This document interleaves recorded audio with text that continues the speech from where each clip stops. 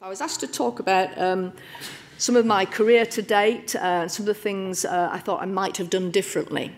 So I like this definition of career that you can find, a headlong progression, usually downhill and usually out of control, and that certainly describes the early phases of my career.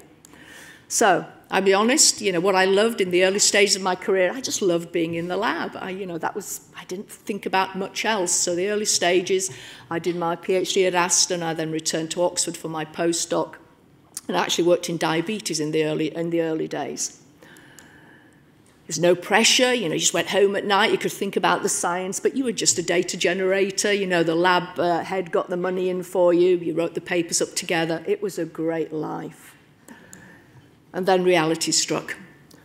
I was 31, I'd done 2 postdocs, I had a temporary lectureship at Birmingham, I'd been in 3 different departments, 2 different universities, so I'd ping-ponged backwards between Oxford and Birmingham for several years.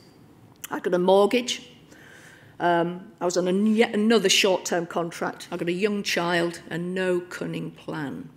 So what did I do? First thing, it's actually the last thing, I actually got a mentor, or actually say my head of department imposed himself upon me. So it's Ian McLennan, so Robert will know him. And he was super, and he gave me a real reality check. He said, Janet, where's your 5-year plan? Where are you heading? I had to think, did I want to stay in academia? Yes, I did. I pretty well knew that. But what did I have to do to achieve that? I had to make sure I was publishing good papers, and luckily, that wasn't the problem at the time. I was publishing okay. I'd gained some teaching experience through that 1-year lectureship, but I needed to up my national and international visibility, so Ian really said, any opportunity, if you get a chance to review grants, review papers, be on a grants panel, take it. And that was really good advice. So even quite early in my career, I was actually asked by the BBSRC to be on one of their grants panels. He said, you've got to get a personal fellowship, Janet. You've got to show that you can do it by yourself and survive. And again, I was fortunate. I got a Royal Society fellowship that allowed me to set up my lab. And they were great. They really let you get on with things, didn't pester you too much, and it was a great experience. Working abroad is the one thing I didn't do. That's my one regret. And I think about, life balance, I should have done that earlier on because, with the family, it was then much harder. So that's my one regret, and other than little months here and there, I haven't had an extended period abroad. I think getting the right location. So when I returned to Birmingham from Oxford, I'd originally only intended to be there for a year, and that was 30 years ago. And what's kept me there is that my research is really what is now called translational research. And I knew early on that's what I wanted to do. As a basic scientist, I wanted to be doing things that were close as I could get to patients. And this is where I'm located now. I'm in the new Queen Elizabeth Hospital, which sees 1 million patients a year. It's the largest hospital in Europe.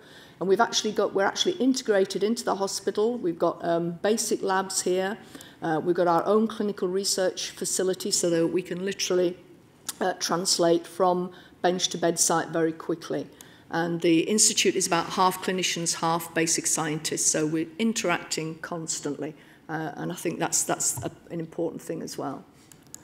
What about the other stuff? What about my MedSciLife? Well, hopefully you're all decided you're going to be academic clinicians anyway, but it is a great life. There's lots of stresses there, but some fun things too, so you get to meet some famous people.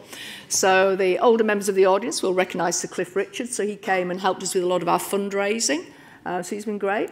You get to be on the telly.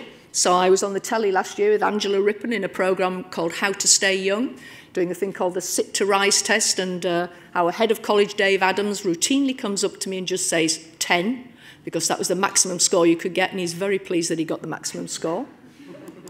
But try to keep a balance, so keep your hobbies. So I'm a keen runner.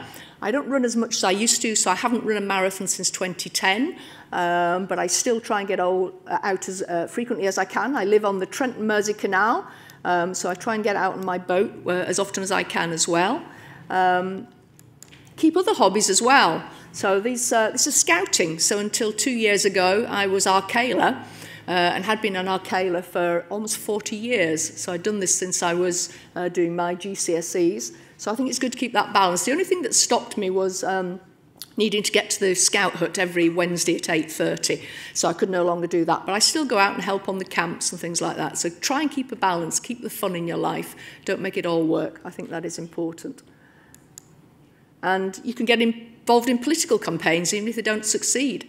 So this was our effort to try to show that science really is something that flourishes when we work together and we don't have national and international boundaries imposed upon us.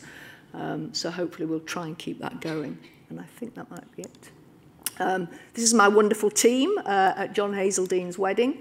It really is teamwork, and I think you'll all probably develop and be members of teams. And I've enjoyed very much being involved in teams that are a real mixture of basic scientists and clinicians. So Liz Sapie, I couldn't have done any of my neutrophil work without her. Mark Fosteris, who is a trauma surgeon.